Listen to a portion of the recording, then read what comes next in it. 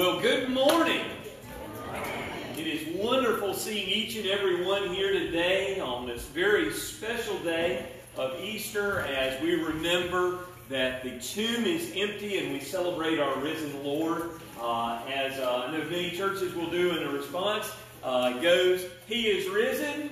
He is risen indeed. And we are so glad for that today. Let me welcome each and every one to Marcel Baptist Church. This is an honor and a pleasure to be before you today. My name is Daniel Gregory. I have the awesome privilege of being pastor here and want to welcome each and every one, especially our guests. It might be this is your first or your second time here, but I want to extend a welcome from the church, and I hope everyone makes you feel blessed by being here today. If you have never done it before, in your bulletin there's this little welcome card, and if we never had a record of your time here, if you could just fill that out, and before you leave, either place it in one of the offering plates or in the box back in the back. We'd love to have a record of your time here with us.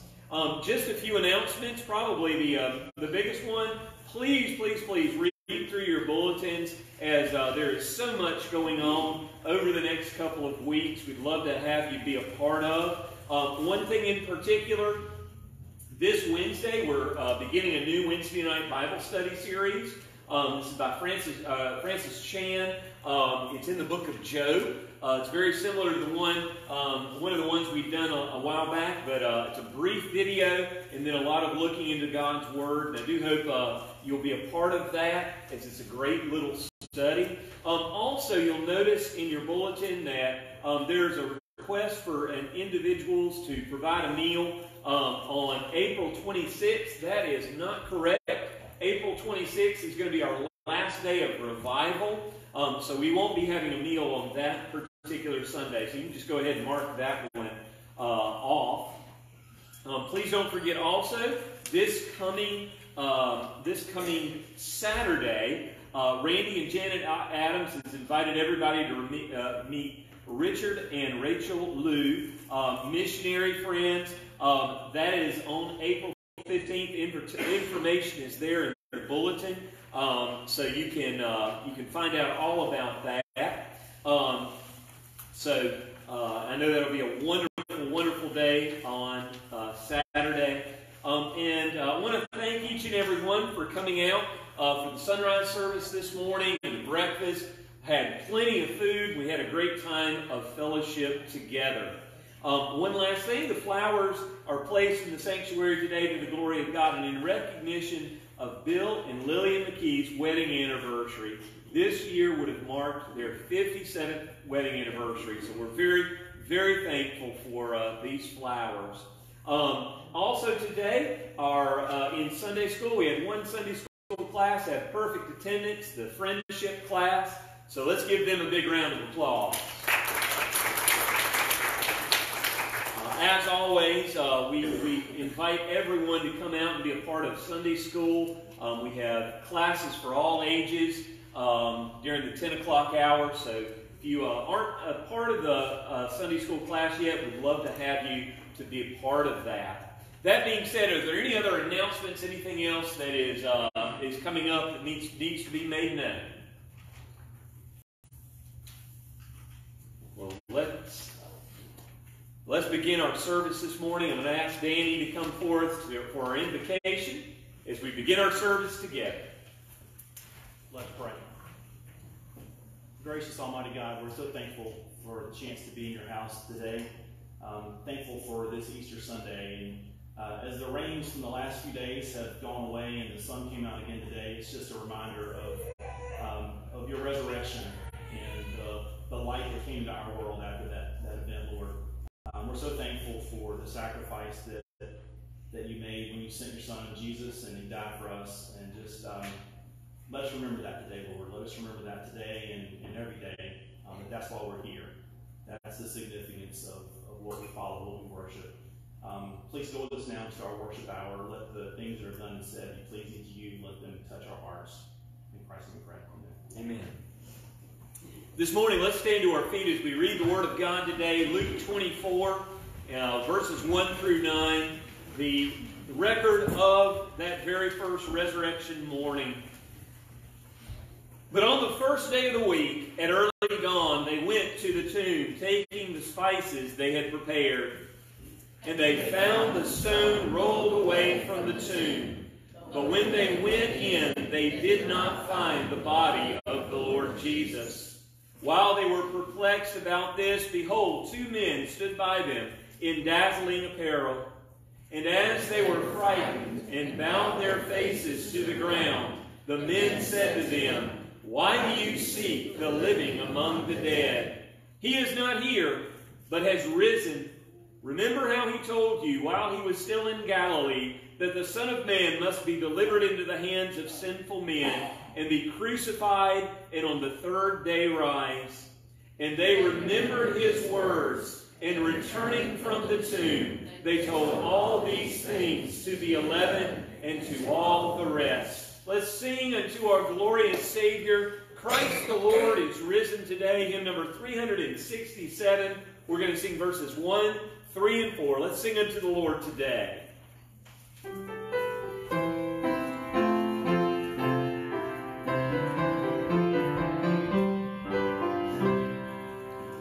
Christ the Lord is risen today. Alleluia. Sons of men and angels sing. Alleluia. Raise your joys and triumphs high. Alleluia. Sing ye heavens and earth reply. Alleluia.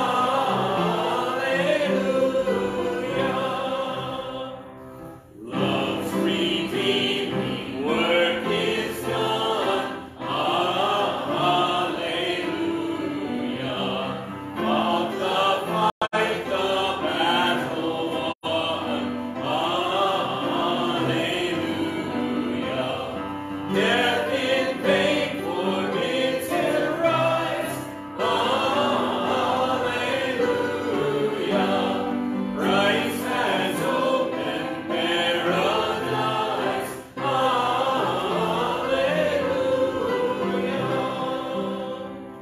Soar we now where Christ has led. Alleluia.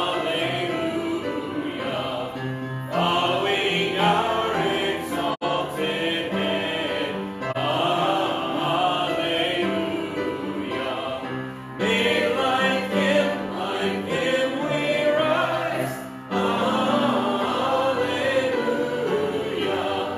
Ours the cross, the grave, the skies. Alleluia.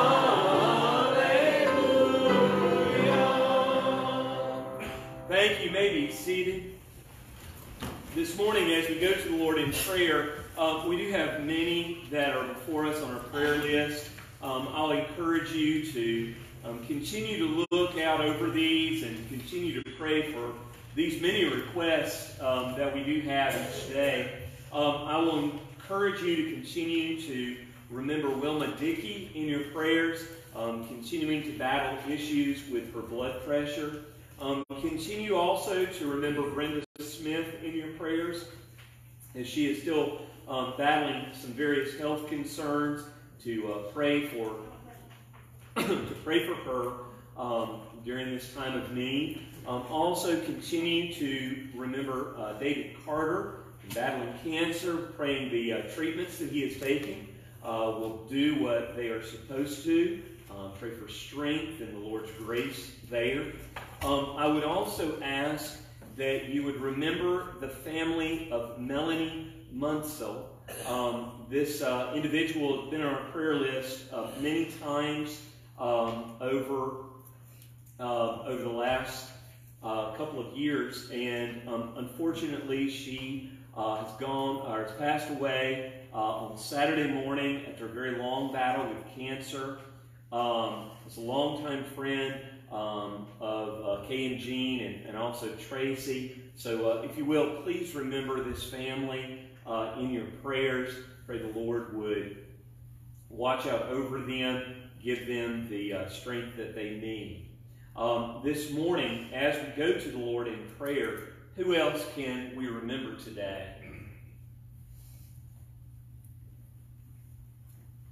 Well, let's go before the Lord, remembering these that have been mentioned, as well as those that are on our hearts.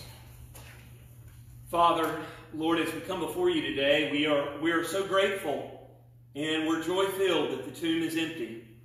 That means so much for us. Lord, we praise you today for the great and the mighty work you did at Calvary through the empty tomb to give us new life.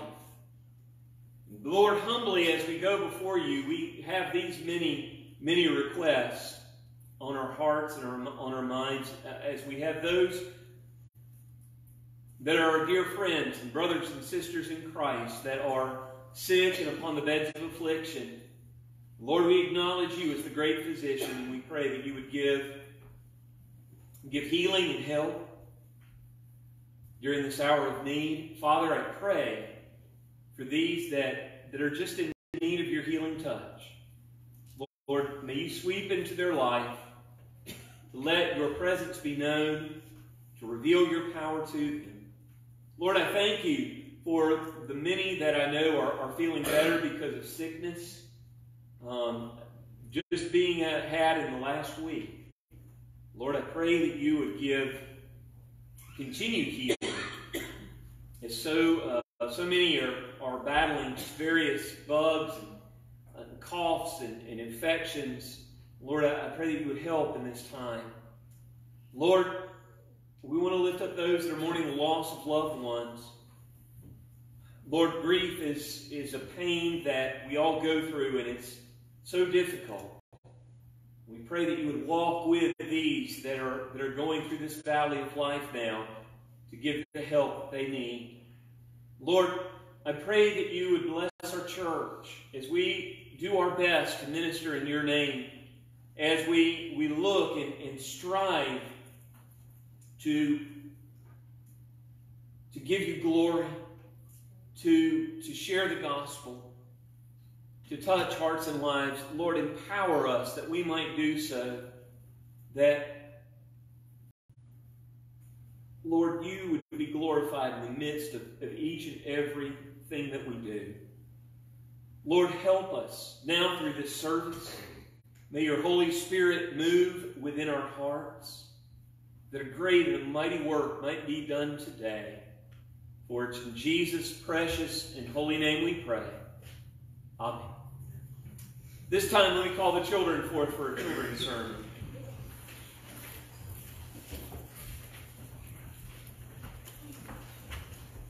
So I get to share a little bit of my personal childhood this morning. Because I don't know if this is still out. Y'all have to inform me a little bit on this. But it's great seeing all of y'all here today. How many of y'all have ever looked at a book like that on Ripley's Believe It or Not? Anybody ever look through one of them? I know they had some in the library and all. They were a big thing. Have you ever? I've read Weird But True. Now, very similar. Same line there. You ever seen the Ripley's Believe It or Not? I saw it in the library. There you go. So it's a neat little book. If you want to, it's not like a big old storybook, but it's little things that Ripley, I forget his first name. It was a guy that actually collected these weird, odd stories. In fact, if you go to South Carolina, I think there was a museum there that was filled with all of these types of things. But Ripley's Believe It or Not actually had a time in a paper that it would publish these odd, weird, interesting stories. And he would give a story. For example, there was a story in the Civil War where after a big battle had occurred, somebody was walking through and somebody was kind of looking at all the things there. As the Civil War battle would go in, you could see bullets that had landed on the ground. Well, lo and behold, he had found 2 bullets that each other in midair and fuse together. The bullet on one side, the bullet on another. Now that sounds like an unbelievable story, right? But he could produce the bullets. There was a story that he told, and I don't know the truth of it, but he said that there was a group of people that could shoot arrows through a glass jar and not shatter the jar, just like punching a hole through a piece of paper, and do that. Then he would show the jar. There was all of these amazing, weird, and crazy stories. And of course, you know, the title, Ripley's Believe It or Not. Well, here's the thing. Easter morning is much like a Ripley's Believe It or Not. Because here it is that what we recognized in the last couple of days within the calendar of the Christian faith is that this last week was Holy Week. It was the week in which Jesus went into Jerusalem. He celebrated Passover, like we had celebrated communion on Thursday, on Maundy Thursday. And then he was betrayed. He was put through a mockery of a tribe. He was sentenced to death. And he died on the cross. And everybody had seen him there. He was on the cross, pierced hands, pierced feet.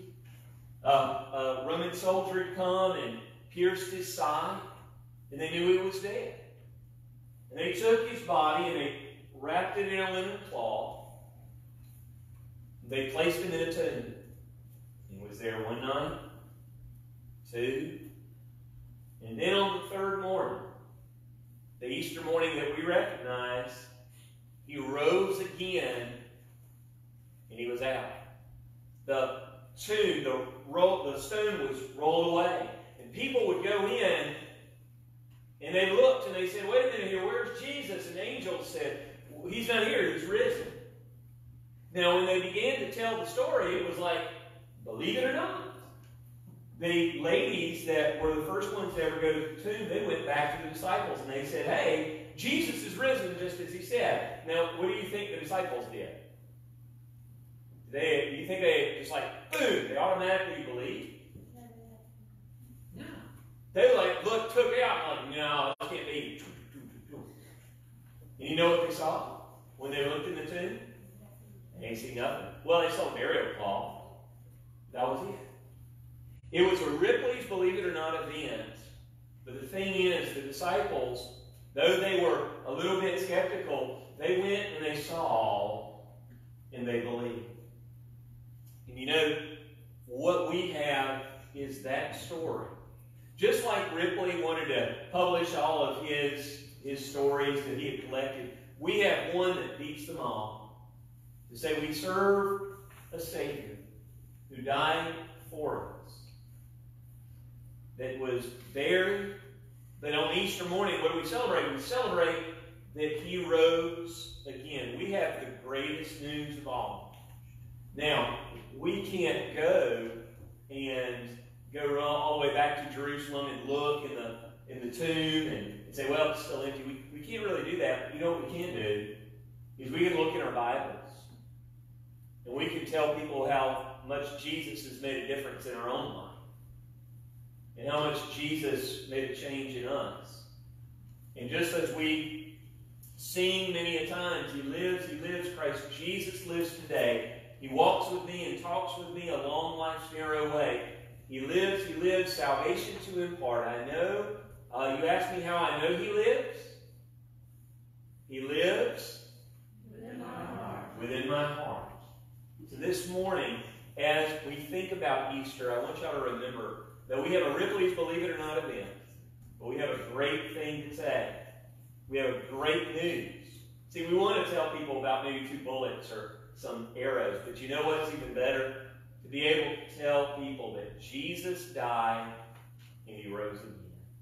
So this morning, I actually did not make these out, but we had some wonderful individuals in the church actually provide little Easter baskets for y'all. So I'm able to bless y'all in amazing ways today because I tell you what, this goes above and beyond what I usually give. Easter is an amazing day that we're able to celebrate. So let's celebrate it in an amazing way. Give them a big round of applause this morning.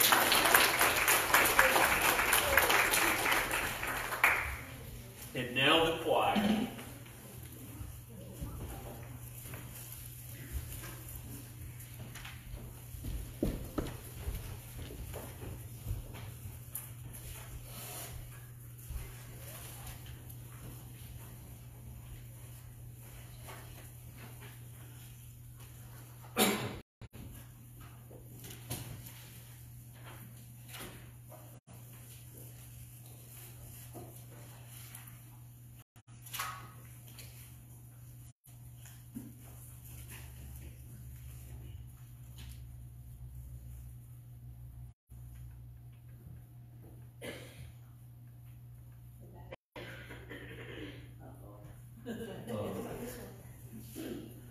I better say the corded one will work. It should be 3 or 4.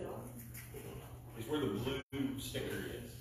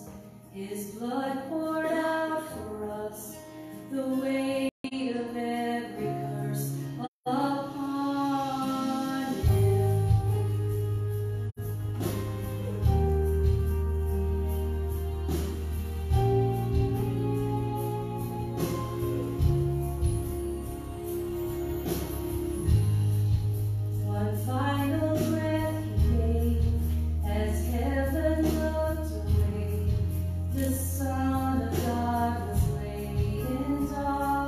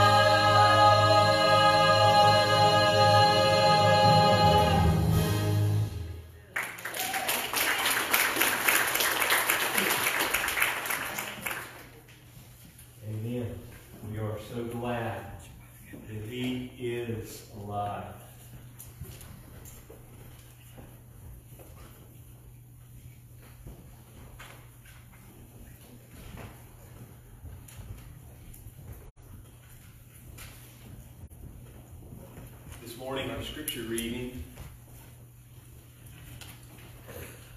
comes from another gospel account of the resurrection. Matthew 28, beginning in verse 1. Now after the Sabbath, towards the dawn of the first day of the week, Mary Magdalene and the other Mary went to see the tomb. And behold, there was a great earthquake, for an angel of the Lord descended from heaven and came and rolled back the stone and sat on it. His appearance was like lightning, and his clothing white as snow. And for fear of him, the guards trembled and became like dead men.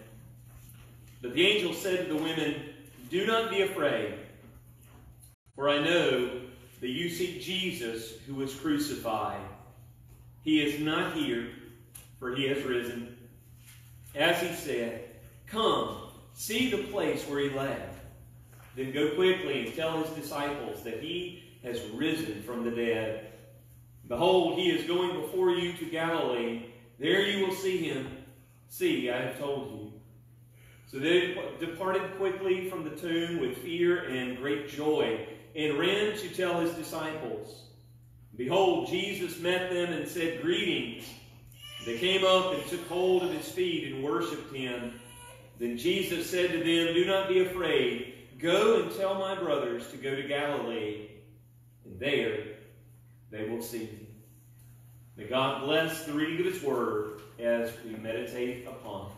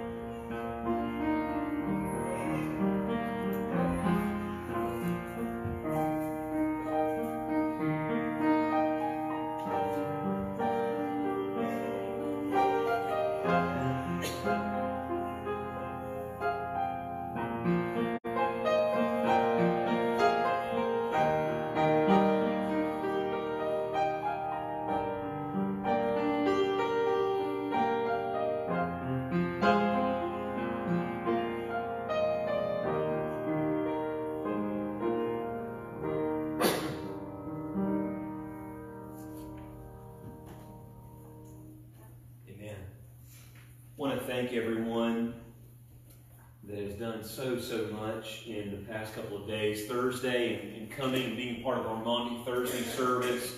Also for Easter sunrise service this morning. So many getting out at the crack of dawn, actually a little bit before the crack ever happened, in coming and being a part of the service. So much went into this week with the choir and their beautiful music, all of the work there. So I do want to thank each and every one for all of their hard work.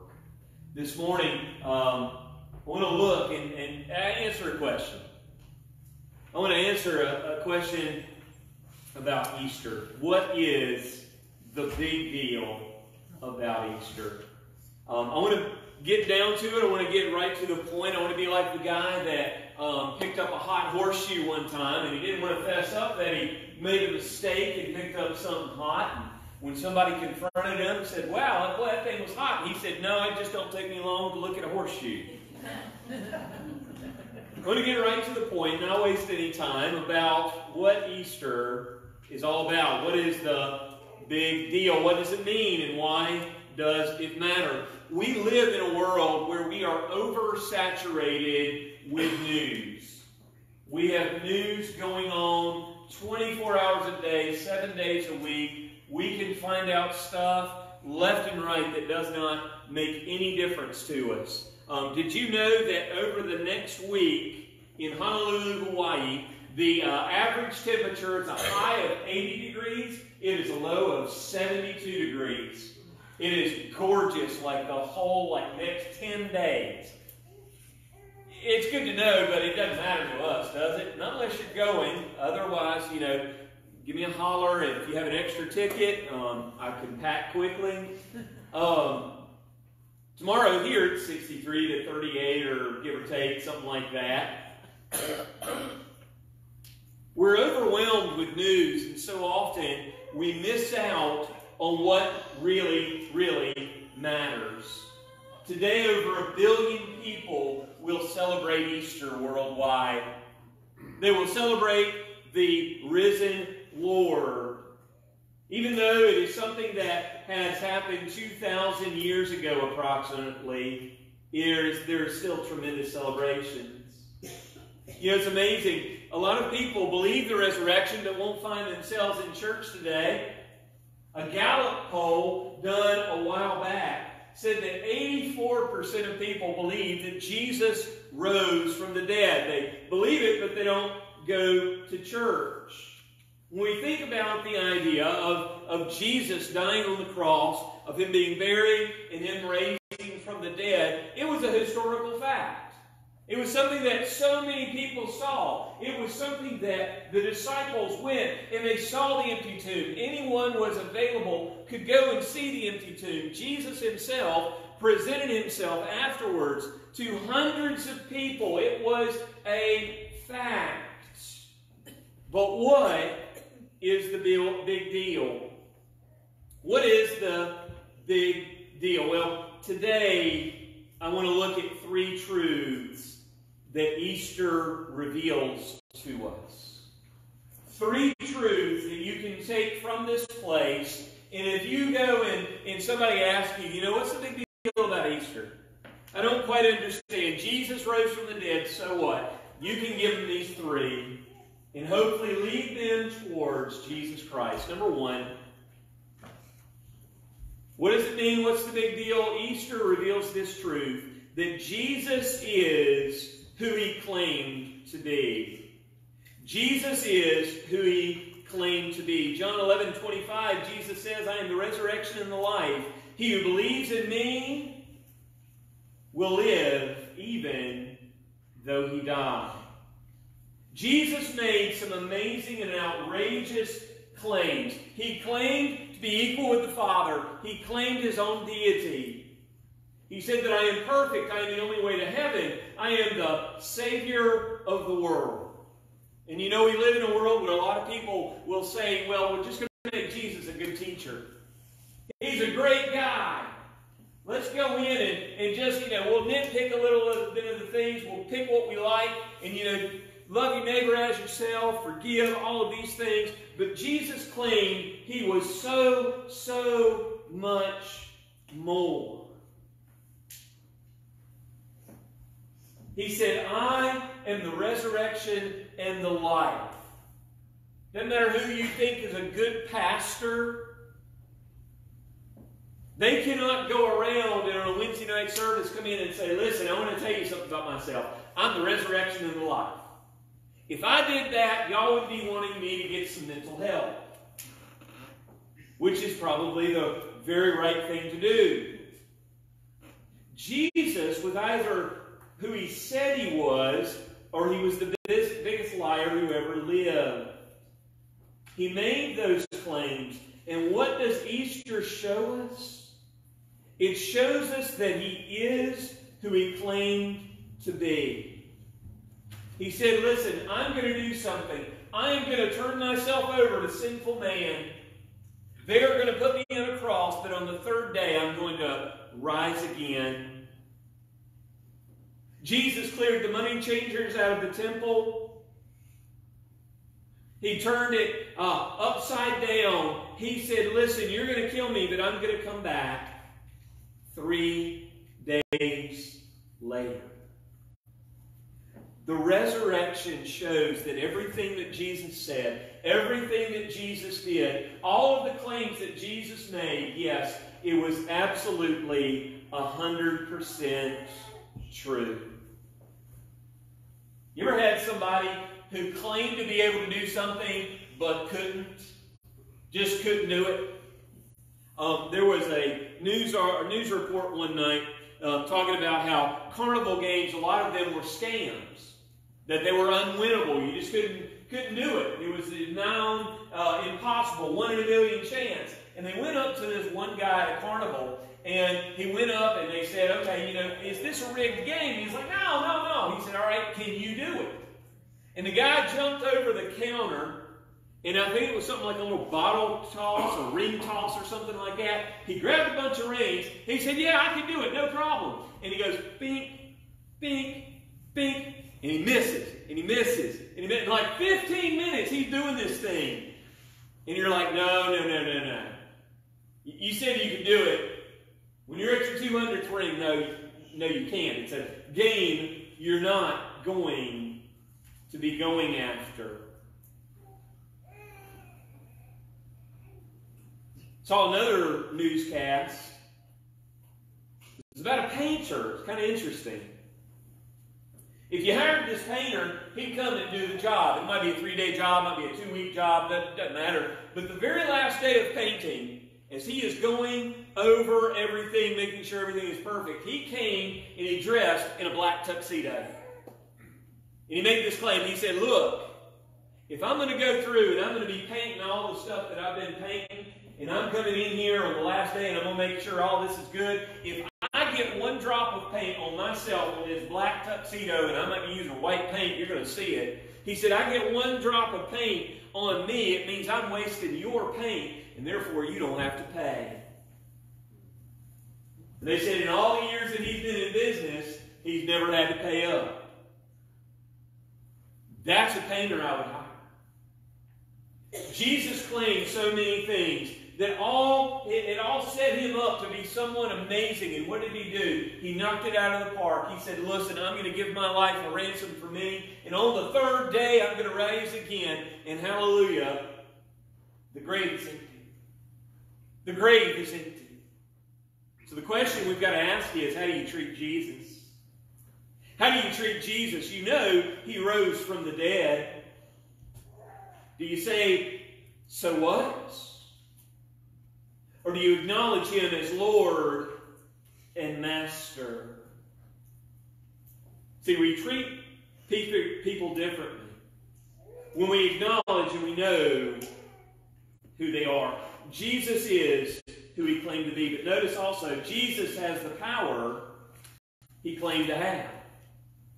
Jesus has the power he claimed to have. John 10 and verse 18, all power on earth and in heaven is given to me.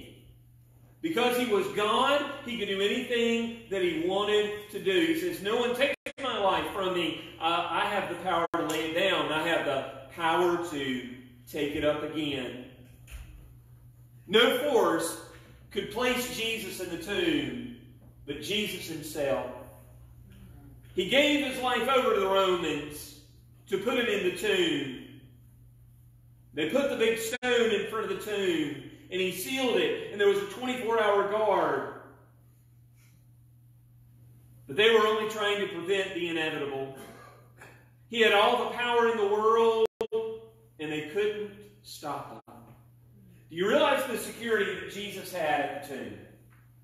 Here he was, dead, rolled up in a linen cloth. They put him in a borrowed tomb, and they rolled a very considerable stone. The idea was that they did not want wild animals going into this tomb to go and desecrate a body, to go in and start chewing on it and start feeding on it. So they would take huge, very heavy stones that took more than one person to go and roll it in place, to seal it up. But beyond that, they said that they sealed it, meaning that they sealed it with the seal of Rome. And the idea was, hey, break this seal and you would go against Rome itself. That you would bring down the might of Rome upon you. But beyond that, there were Roman soldiers, trained killers, with the job of being in the tomb. They were there to protect the tomb. Now they had one of two options. They could fulfill their duty, or they could die. If they abandoned their post, if they didn't defend it with their life, Rome had a very simple solution. It's like, look, you abandoned your post, guess what? You're dead. They had all of these different things going on.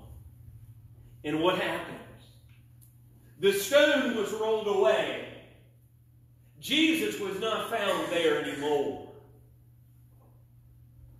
He has the power to do it all. Easter shows us that all that we bring to Jesus is justified.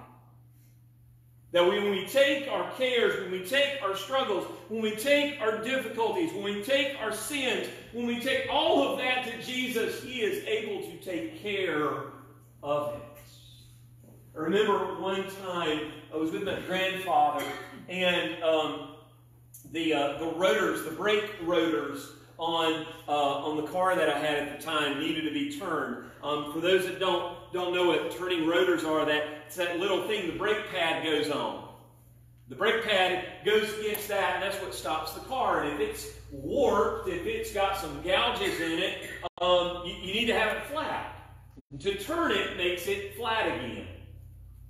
Well, we got the car up on some jacks and stands and all, and we got the rotors off. And in getting the rotors off, my grandfather said, "Oh, don't worry, I know a guy." I'm like, okay. So what do? We go drive a little ways. We go out in the country, and we go to a guy, and it does not look like this guy is a mechanic. We go in, and he looks like he's farmer. He looks like he's many things. But a mechanic, it looked like he didn't even have the setup to be a mechanic. My grandfather knew him and goes up and says, "Hey, I got these rotors. Can you turn them?" And he looks at him like, "Nah, no problem." I'm like, okay. We leave them there. We go. We come back, and lo and behold, they're brand new. I don't know how he did it. He didn't look like it. He was one that could do it, but he did an amazing job. You know what? We live in a world where we're ridiculed by our faith in Jesus. We have problems and difficulties and struggles. We have things that we're trying to work out within our own life. And what do? We go and bring them to Jesus, and the world says, "Why in the world are you bringing Him? Why don't you go to the professionals? Why don't you go and do this? Why don't you go and do that?" You know why I go to Jesus? Because He is the one who has the power to forgive my sins, to put my feet on the solid rock. He is the one who showed me He has all of the power. Friends, let me ask this morning, when do you run to Jesus? When do you run to Jesus? Let me give you the only good answer to that question. When do you run to Jesus? Here's the answer. First. There's the answer. First. You know what the honest answer is that we have to give a lot of times? Last. When we have a problem, we'll go and we'll try to fix it. We'll go to the world and try to fix it. We'll try to ask advice from other people. We'll try to fix it. And then after all the other things are done, we're like, Jesus, can you fix this? And He fixes it. The church has a lot of doors, a lot of different keys to set doors. There's keys to the sanctuary. There's keys to the education building, my office, the church office, the room where the air conditioning is, the choir room, the bus garage. There's a lot of keys at the church. And you know, at my house, I have a keychain that I have color-coded with every single key for a door lock here at the church. And Allison and Grace know this. I call it my rainbow. If I ever like in a pinch and I'm like, hey, can you go get me the rainbow? Because the rainbow has them all. It has keys on there I don't think even fit any locks here. But you know what? If you were to call me up and you're at the church and I'm at the house, and you're like, I got a door that needs to be opened, you know what I reach for? I reach for the rainbow. Why? Because rainbow can open it all. Friends, in our life, why don't we reach for Jesus more? Because He is the one with the answers to whatever our life throws at us. Easter is the reminder of the one who has all power. He has the power who He claimed to have. But finally this, Jesus does what He promised to do. Jesus does what He promised to do. Mark 10, verse 32, they will mock and flog and kill me, but after 3 days I will come back to life. The cross was not a surprise to Jesus. The tomb, not a surprise. The betrayals didn't take Jesus off guard because He knew what He was going to do. He made the promise. Friends, Easter is a reminder that whatever Jesus had said He was going to do, He actually did. Let me ask, what do you trust Jesus with? If He is always faithful, what have you trusted Him with? Your choices, your life, your finances, your future, your schooling, your job, your family? Because Jesus rose, that He is who He says He was, He has the power that He said He had, and He kept His promises that He made. So we go back to that question, so what? So what? Jesus rose from the dead, so what? So what if He is who He claimed to be, if He has that power, and if He fulfills His promises? Let me close with 4 things that Easter means for you. Every single one of these things is something that you yourself can say, regardless of your background, regardless of your present, regardless of what's going on in your life right now. It doesn't matter. You are able to say these things. First is this: my past can be forgiven. My past can be forgiven. Doesn't matter what you've done in the past. We can look at countless individuals within the Word of God and see how terrible of a past they had. The Apostle Paul is one. He was one that went and hunted down Christians, threw them in jail. But Jesus got a hold of them. You know, whatever our past is, Jesus can offer forgiveness. There was an old show, many of y'all probably remember, called Columbo. It was a detective show. The guy's name was Columbo. He went and he solved these different mysteries. There was one particular episode where Johnny Cash was the guest star. Johnny Cash was actually the one that committed the crime. Spoiler alert, sorry. But after all was said and done and it was revealed, Johnny Cash's character finally admits that he was the murderer, and he says this: I'm glad I don't have to pretend anymore. The guilt was killing me. Friends, what what guilt is killing you today? Is weighing you down that you can't hardly live? Jesus is able to offer forgiveness. Colossians 3:14. He has forgiven all our sins and canceled every record of the debt we owe. Christ has done away with it by nailing it to the cross. It could be the great news that you need to hear today for this Easter on 2023 is that your past can be forgiven. If you would simply come to Him in repentance and say, listen, Jesus, this is all that I've done wrong, and I don't want this in my life anymore. I want to turn away, and I need your forgiveness. But not only can your past be forgiven, notice also this, my present problems can be managed. My present problems can be managed. There was an author by the name of Charlie Shedd. He tells this story on himself. He says, before he and his wife had kids, they used to travel across the country teaching a lecture called The 10 Commandments for Raising Perfect Kids before they had kids. He and his wife Martha had their first child. He changed it to 10 Hints for Parents. After their second child, he relabeled the lecture, A Few Tentative Suggestions for Fellow Strugglers. He said after the arrival of the third child, he gave up speaking on the topic altogether. Maturity is when you find out that you don't have it all figured out. Maturity is when you realize that you can't manage all of life and all that life is going to send you. But God can. It's simply by faith saying, Lord, this is the mess of my life. I can't manage it. You know what? You can. You can set me on the right path. You can tell me the right way to go. And Lord, I can just simply submit to you. I can just simply find myself under your power and go forward. Ephesians 1 and verse 20, how incredibly great is His power to help those who believe in Him, the same mighty power that raised Christ from the dead.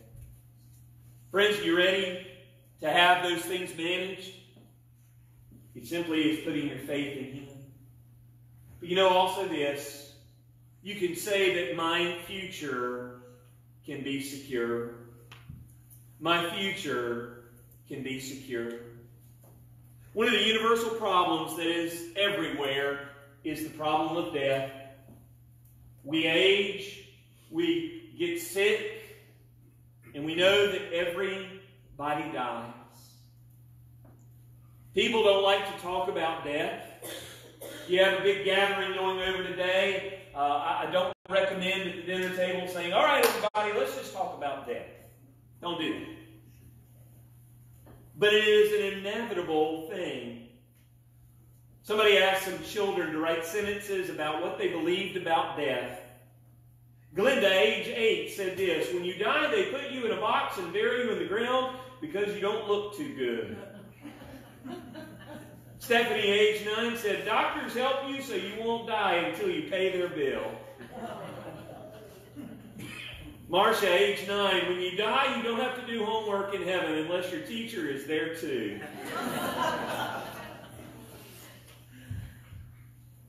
The fact is, everybody's longing to know, what is it that happens? What happens when you die?